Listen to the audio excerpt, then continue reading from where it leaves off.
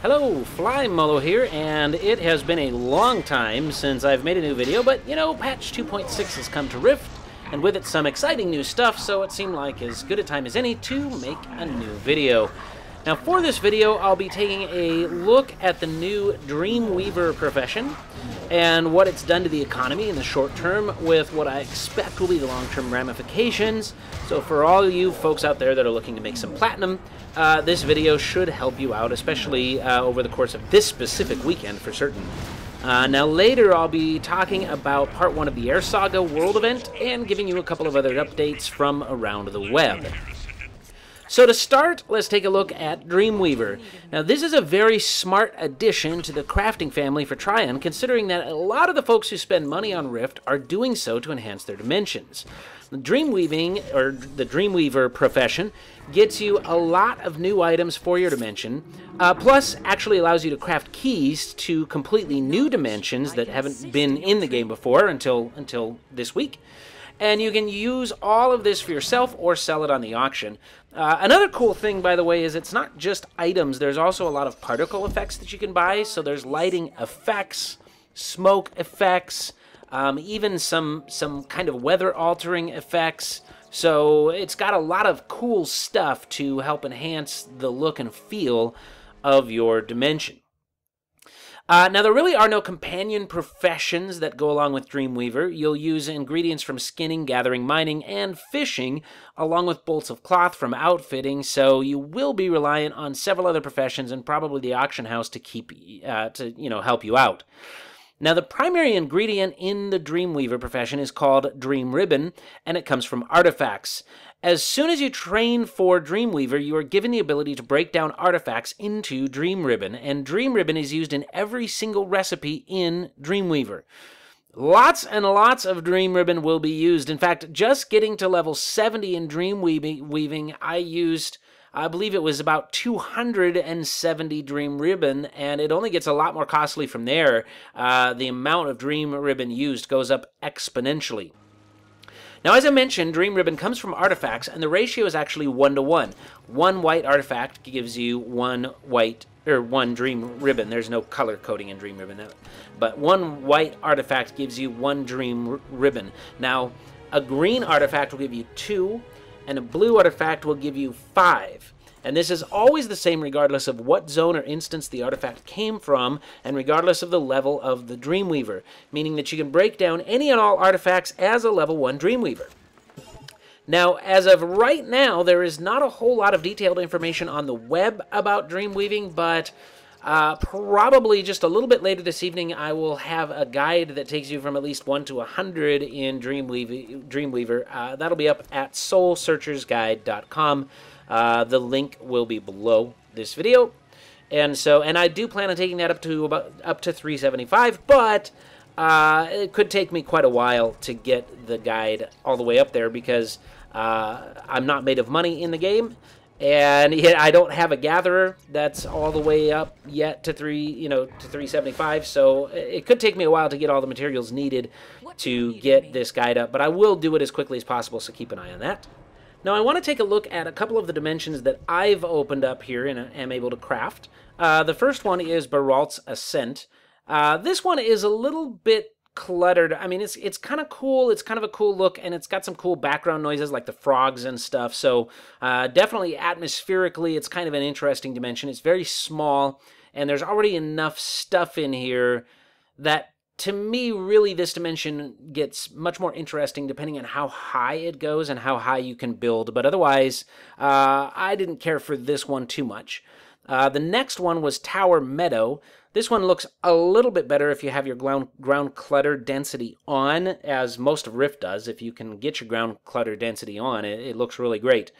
Now, as for me, I have some sort of a glitch, the bug that's never been fixed, which makes my ground clutter just blink incredibly annoyingly all the time, so I don't have mine on ever, so I can't show you that right now.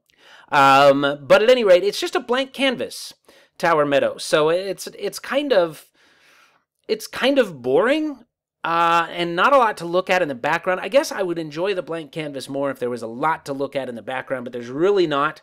I would also enjoy the blank canvas a little more, I think, if the ground was flat, but it's not. So all in all, it seems like, to me, this particular blank canvas could be a lot better. But just the idea of having kind of this blank canvas to work with is kind of cool. So I'm sure a lot of people will enjoy being able to create a dimension here. And then the next one that I opened up is Stone Grove. And Stone Grove, actually, I like quite a bit. This is, unlike the Tower Meadow, this one, if you've spent any time in Scarwood Reach, you will probably remember this area really quickly. And it's kind of a fun area. And there's a lot of potential with this giant tree in the middle. This dimension is a fairly good sized dimension. It doesn't seem like it at first, but it really is a pretty good sized dimension with just enough stuff to look at and just enough open ground that I think that this one is one that would be pretty cool. Now, at the moment, I don't recommend actually creating any of these with your Dreamweaver profession, and especially if you're looking to sell things, you kind of sometimes look at those big ticket items and go, oh, people are going to buy these. Yeah, don't do it.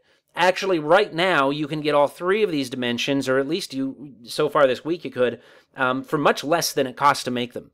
You can get, I bought all 3 of these on auction for less than just the Dream Ribbon itself would have cost, let alone the other ingredients that go along with it.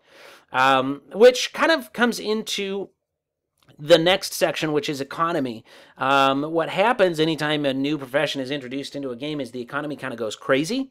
Another thing that happens is people just think, oh, this would work, and then they kind of screw themselves for money. So all these people that are making these dimensions is a really good example. They're making dimensions thinking, oh, this will sell. No, they won't. You just lost money. So there was no reason to make those dimensions. So taking a look at the economy, the first and obvious way to make money with the introduction of the Dreamweaver is by finding and selling your artifacts. Now, to that end, if you've been on the fence about whether or not to subscribe to Rift, and you haven't done so yet, you may want to consider doing that now because of this one wonderful and profitable ability, the Patron's Artifact Tracking. Patron's Artifact Tracking, what it does is it gets you a half hour. It'll put up artifacts on your minimap. Any nearby artifacts, you'll be able to locate them on your minimap for 30 minutes. Now, in 30 minutes, and that's per day, you get a charge, a 30-minute charge, and you can hold up to 7. So, and that's per character too. So if you have a lot of characters, you're never ever going to run out of charges. You'll be able to keep hunting artifacts all the time. So my experience so far has been that on a bad run, like if I'm competing with a bunch of other players for the same nodes, I might only come up with like 20 artifacts in that 30 minutes. But on a good run, I can get like 50 artifacts. And that's a lot of cash. And by the way, although it's really easy to go to like Free March and get artifacts and you don't have to worry about fighting anything, so it's super easy. If you go to some of the zones in Storm Legion, you might actually have better luck. They're not farmed as much, and because they're not farmed as much, you tend to find a lot more blues. And if you're specifically looking to either break down the artifacts or sell them on auction, then blues are a really good thing to find. So definitely don't ignore those higher level zones just because you might have to fight some things here and there. All right, taking a look at some of the things that you can take advantage of in order to make yourself some platinum. Now, one of the things that I actually did not expect, which happened right away, was Rift Exchange prices went down. Now, it makes sense, I suppose, when you think about it, because what's happening is people are going, oh, crap, this is expensive. I got to buy Dream Ribbon if I want to level fast, so I'm going to buy some Rex and sell it. And so what was consistently 1,100 platinum for Rift Exchange on my shard, as you can see, is now going for, I mean, a lot of them are going for less than 1,100. I would expect that to continue, especially through this weekend, if not further into the future. On Tuesday or Wednesday, I actually saw some selling for like $950 as a buyout price. Now, if you know anything about the economics, credits, which is what you get with Rift Exchange, they're not really set by the market. And this is something that I think a lot of people just haven't figured out, is that credits are not. The value of Rift Exchange is not set by the market in the game. Not really. The value of Rift Exchange is set by what you can buy at the store. Now, the value of credits that you can buy stuff with at the store is about tried to keep it about 1-to-1 versus platinum in the game. Now, the difference is that credits actually have a wider buying power because they can buy things that platinum cannot buy. So credits really are technically more valuable than platinum, but they're at least a 1-to-1 ratio, which means that anything below 1,250 platinum in terms of the cost of Rex is worth it. It's a buyer's market. It's a good deal. So if you've got a lot of platinum, 1,000 platinum is a really good deal for a Rift Exchange. If you can find it for lower than 1,000, I definitely would recommend buying it for 2 reasons. Number one, it's a phenomenal deal and gives you a lot more buying power than your platinum does. Number two, it's very likely that this is going to go back up. That once all the dust is settled and the Dreamweavers all pretty much have what they need, the Rex is going to go back up. And so you could probably buy some and hold on to it and make some money back later on when the prices are back up to what they should be, which 1,100 is still low, but 1,100 is where I would think that they'll probably go back up to. If they don't, you know, my advice is for platinum makers, never, ever, ever, ever, ever, ever sell Rex. It's just not worth it. Platinum is not worth what Rex is going for right now. You can do a lot better just by buying credits and spending credits as opposed to buying Rex and selling it on auction. All right, anyway, that's a little bit of rambling. It's a little bit of a sidetrack. Artifacts. Well, I guess it's pointless to type in artifacts. We'll go here to miscellaneous, and we'll go to collectibles, and there we go. Artifacts, on Wednesday, the price was ridiculous. Ridiculous. As you can see now, artifacts are no longer ridiculous. They're right back to about where they were, maybe just a little bit higher, but they're about back to what they were. What happened was that on Wednesday, there was 199 pages worth of artifacts. On Thursday, there was about 179 pages worth of artifacts. And on Friday, there was 200 and something pages worth of artifacts. What that meant is more people were hoarding these things than were buying them. Now, you can see here that we only need to get to, page 5 before they're really starting to become really overpriced again. But your best buy right now is going to be these cheap artifacts. Dream Ribbon, on the other hand, let's look for that. Unit price, 1 plat, 36 gold. So you definitely don't want to purchase Dream Ribbon if you can purchase artifacts for much less, unless you just don't care about your platinum and you don't want to waste time, breaking down your artifacts. So, if you're in that category. But for people who are interested in actually making a profit on Dream Ribbon, whether you're Dreamweaving, whether you're a Dreamweaver or not, definitely artifacts are the better buy than is Dream Ribbon. Now that's right now, that could all change. It might be later on that there's just a crap ton of Dream Ribbon on the auction and not a lot of artifacts, and it could all change. Now, if you're not a Dreamweaver, but you are interested in making money off people who are, I would recommend at least getting one Dreamweaver on one of your high-level characters so that you can break down artifacts, and that way, whether artifacts or Dream Ribbon are the more expensive, you're covered.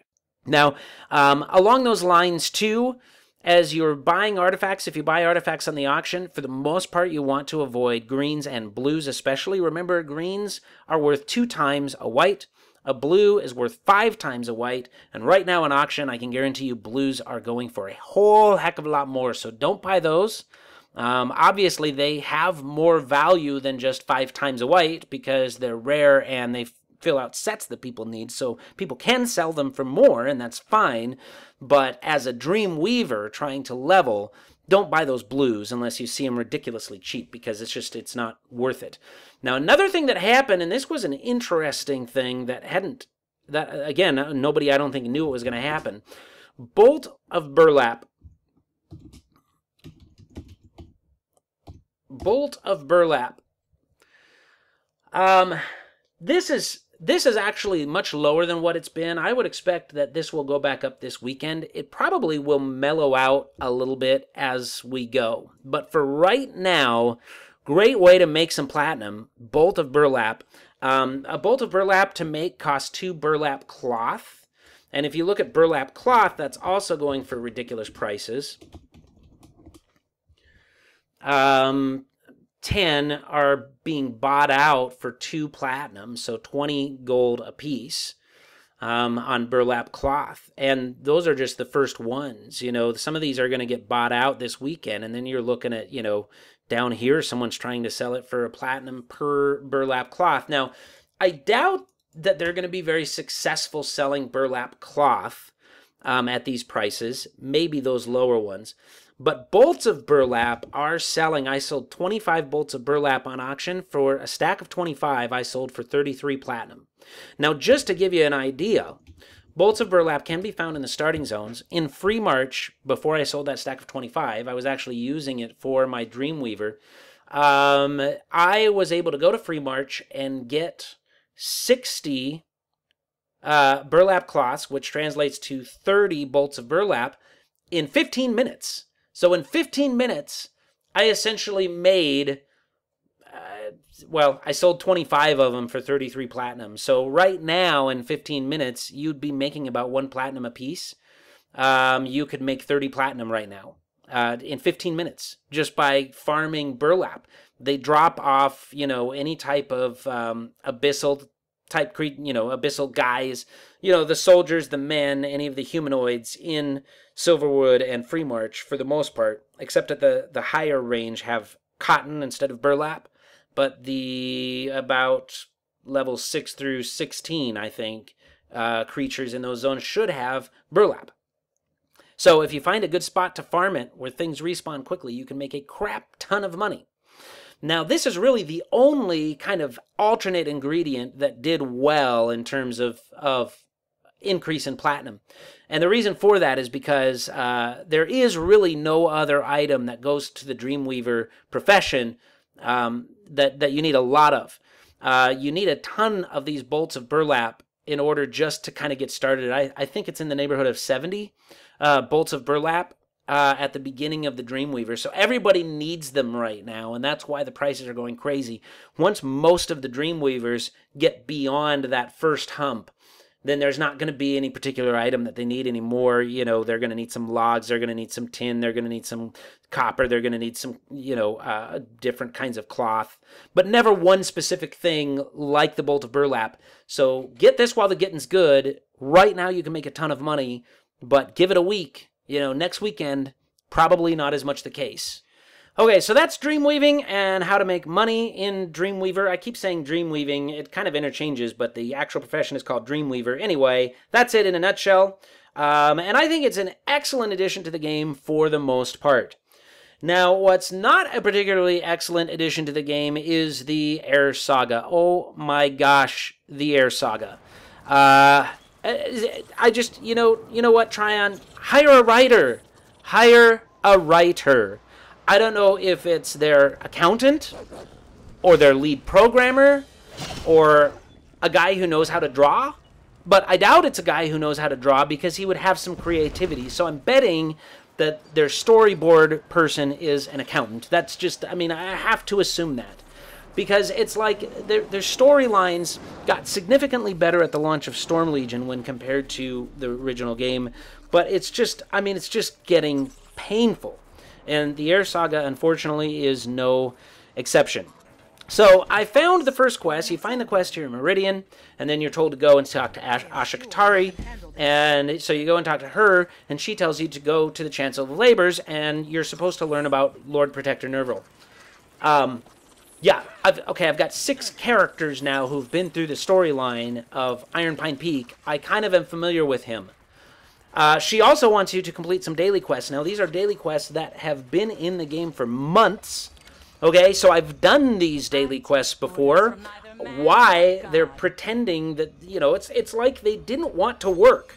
And so they said, you know what, we need to throw together an event.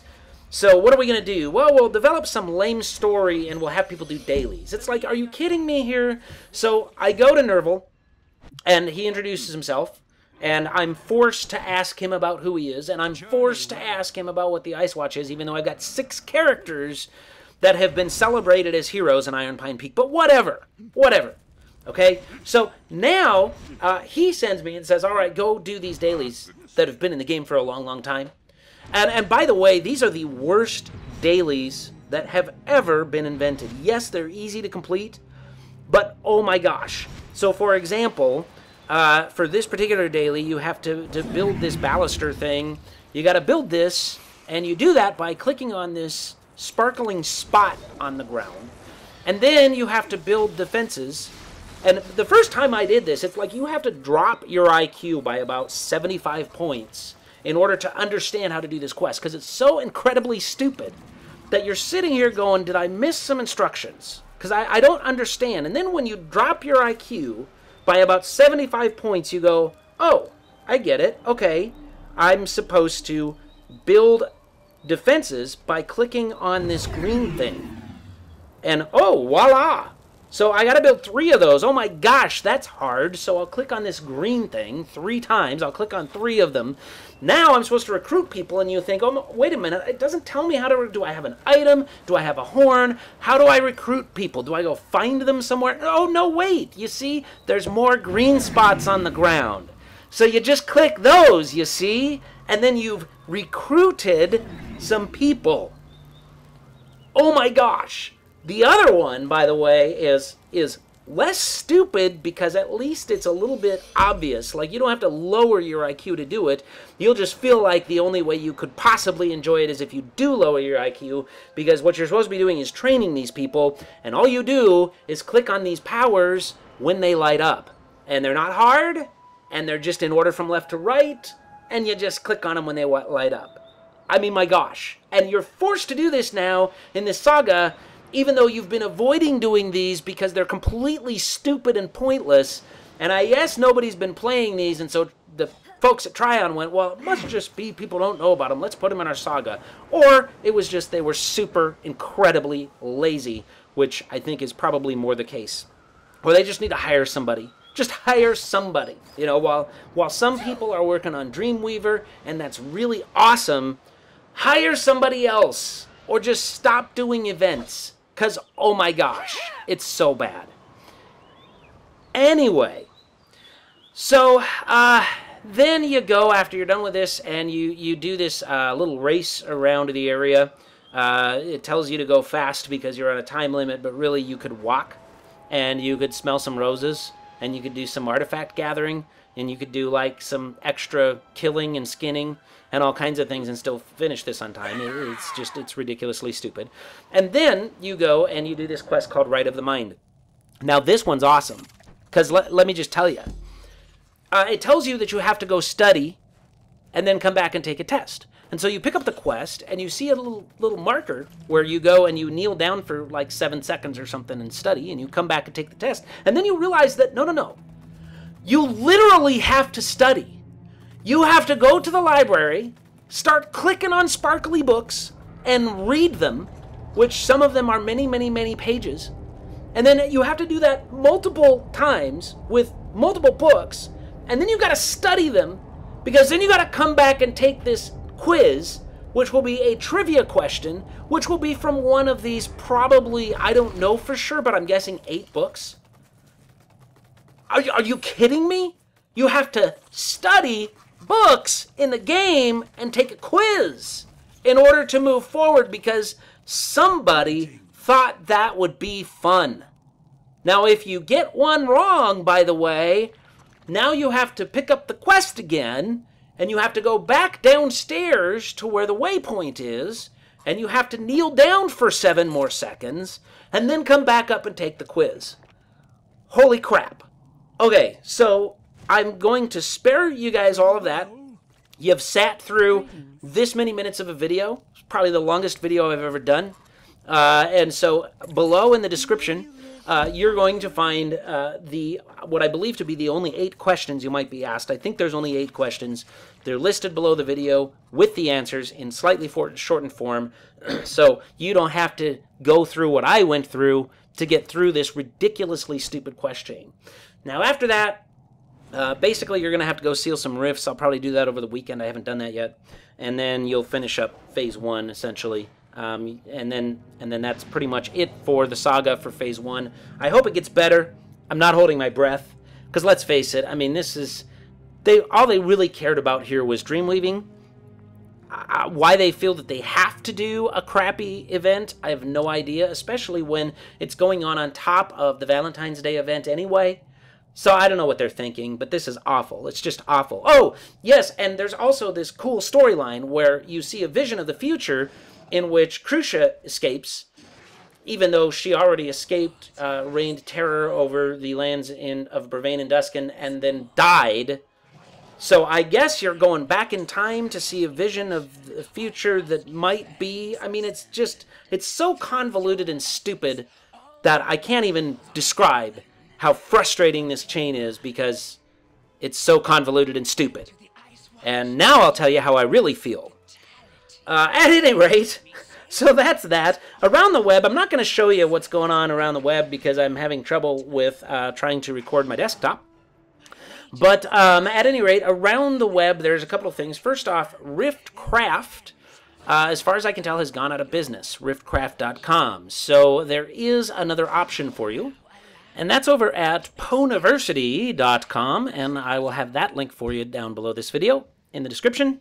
And that has all the guides with the exception of Dreamweaver, but it has all the other professions. So if you're looking for a crafting guide, that is a good updated place to go. As far as I know, it's the only good updated place to go.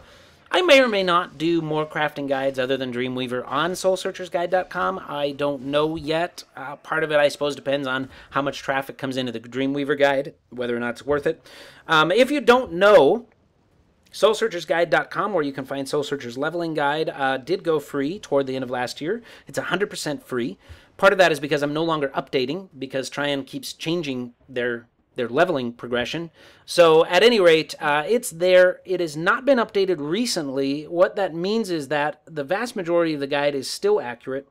Gloamwood is a big, big exception. Gloamwood is not accurate. So if you're a Guardian, that would be the only zone you'd really have a hard time with, except for Iron Pine Peak. Iron Pine Peak was completely changed. Of course, that kind of jacks up all of the higher levels of the guide, because the guide is not written zone by zone, it's written level by level, and since Iron Pine Peak was dropped 15 levels, that kind of jacks up a lot of things. But at least the other zones that are in the level 40 to 50 range, which are Droughtland, Shimmer Sand, and Stillmore, are still accurate. And all of the other zones below that are accurate with the exception of Iron Pine Peak and Gloamwood. So it's still a great reference. The Storm Legion zones are absolutely accurate. They're very, very good references for you, and it's free. Okay, so for leveling, solo leveling, and questing, that's free. Now, just on a side note, from level 40 to 50, if you are questing as your primary source of leveling and you're not doing PvP and you're not doing instant adventures or whatever, you're simply not going to have enough content. They removed Iron Pine Peak, which was about a third of the quests in that area. There simply is no longer enough content. If you are in the 40 to 50 range, your primary is solo player, and you can't get yourself leveled, the best option is to join some PvPs on the dailies, the daily PvP quests, and instant adventures. That's just the absolute, you're just going to have to do something like that. Probably instant adventures, maybe PvP if you enjoy it, and if your faction tends to win. Those are your options, but you'll need supplement for sure. At any rate, Soul Searcher's Guide is free. It is still mostly accurate. It's still a really great source of information. So head on over there if you like, if you've got lower levels that are leveling. Now, if you have just hit 60, recently hit 60, or you hit 60 a long time ago and you still are not sure what to do. Earlier, I guess last month, Seaton posted the one level 60 guide for PvE for endgame, okay? So, and that is over on the Rift forums. That link is also below. It is a phenomenal guide. There's a lot of stuff I didn't know, because I'd always been focused on leveling and editing the Soul Searcher's Guide and doing videos for leveling, and so I read this and went, wow, this is cool, so here's some good stuff to do. Seaton goes through all the currencies, the different progression paths to try and get yourself raid geared, or whatever you want to do. He even talks about some of the puzzles. He has a couple of links to videos. It's just a fantastic guide if you're a new level 60 to figure out what the heck to do now. And I don't know if it's all inclusive, but it definitely includes a lot of the different activities and also a lot of the progressions that you kind of want to go on as you journey into the level 60 end game. All right, so that is it. think this is about the longest video I've ever made, but I guess it stands to reason since I haven't done a video for a long time. So, that's it. I'll do some more videos. I actually will probably be doing a review here pretty soon of another game, but not one of the big ones, which are still in closed beta, and I don't have press passes. But I'll probably be doing a review soon, so look for that, and I'll probably be doing some more Rift videos as well. I hope you enjoyed this video, and I hope you can make a lot of platinum. And so, thank you very much for watching, and have a great day.